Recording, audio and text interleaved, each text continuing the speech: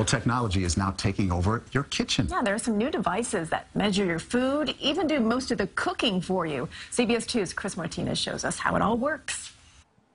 The smart appliance trend that started in the living room is now moving into the kitchen. If you look at ovens, the technology hasn't changed in 50+ years. Matt Van Horn is the co-creator of the June oven. It uses sensors, scales, and cameras to determine what you're cooking.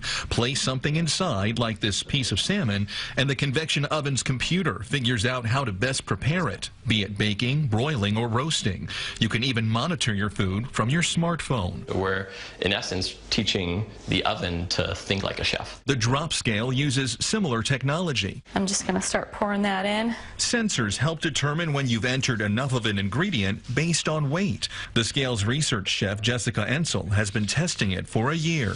So when was the last time you used a measuring cup? I haven't used a measuring cup definitely in that entire year. This Samsung refrigerator has cameras inside. At the grocery store, shoppers can use their smartphone to see if they're out of milk. There's also a built-in touchscreen where you can look up recipes. Alexa, how many tablespoons in a cup? And if you want to go hands-free, 1 cup equals 16 tablespoons. Alexa, Siri, and other voice recognition devices have the answers. It's kind of like Google Maps for cooking. Marcus Gosling helps design kitchen products. There's some really smart, forward-thinking companies saying, well, how could we make seamless experiences in the kitchen? An ideal recipe, he says, that mixes tradition with technology. Perfect salmon. Chris Martinez, CBS News.